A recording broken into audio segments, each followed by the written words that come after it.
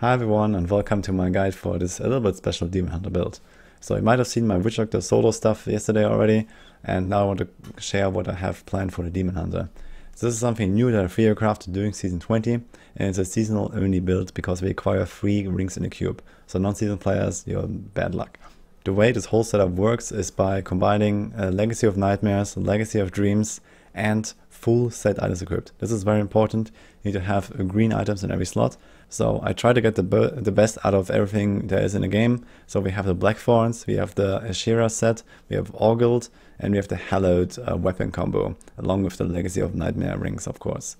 The 3 rings we have in the cube are Obsidian Ring, Arcstone, and the Ring of Our Grandeur, of course, because you combine so many sets, you kind of need that. And the Arcstone is kind of the key here. Arcstone is a huge damage buff, and you have Ashiras out, you can have an Arcstone on every single of your followers. And like this, when you proc Ashiras, you will get massive lightning spikes that just obliterate everything. But there's a caveat, this only really works very well when you have the same lightning damage value on all of those rings. So best case, you would have a primal ring on all of your followers. So you better farm a couple of bounty materials to make that happen, because you want to have this exact 1500% lightning damage roll. In addition, since there's so much lightning going on already, I decided to include spike traps in the build. We already know that spike traps is going to be OP in Season 21, but there's actually this setup here that you can play already. So we go with the lightning rod rune, so you wait until you have 5 charges with custom engineering, you get an extra spike trap. You put it all on the ground, wait for the elites or the monsters to walk in, or you load them in slowly, and then you pop it. And then you have the massive lightning explosions everywhere. You have Arcstone procs, and everything just melts. Obviously for your item rolls, make sure you stack lightning damage and the typical stats like critical damage. You want to stack a little bit of cooldown because that helps with the spike traps. It cools down a little faster. And of course the Vengeance will also be very useful. Because we're wearing a shield and also the Blackthorns build, we are incredibly tanky.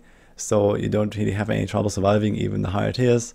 So you basically just go in, make a pull as you like, and then you can, just wait for the procs, and there you go. Other than that, the playstyle is pretty straightforward. So if you choose the appropriate tiers for this build, then you should have no trouble clearing them without any effort. Yeah, personally, I've been working towards this build for 2 weeks now, and I'm still not quite done. It requires really insane item rolls, as I mentioned with the Arcstones, for example.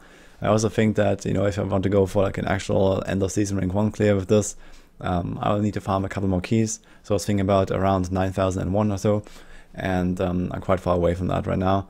So yeah, there's still some more farming I have to do, but eventually I'm gonna push, and then we'll see where I end up. This was just a quick overview of the build here right now. Stay tuned for the real push, and then there's obviously more to come. Hope you liked it, and I'll see you guys next time.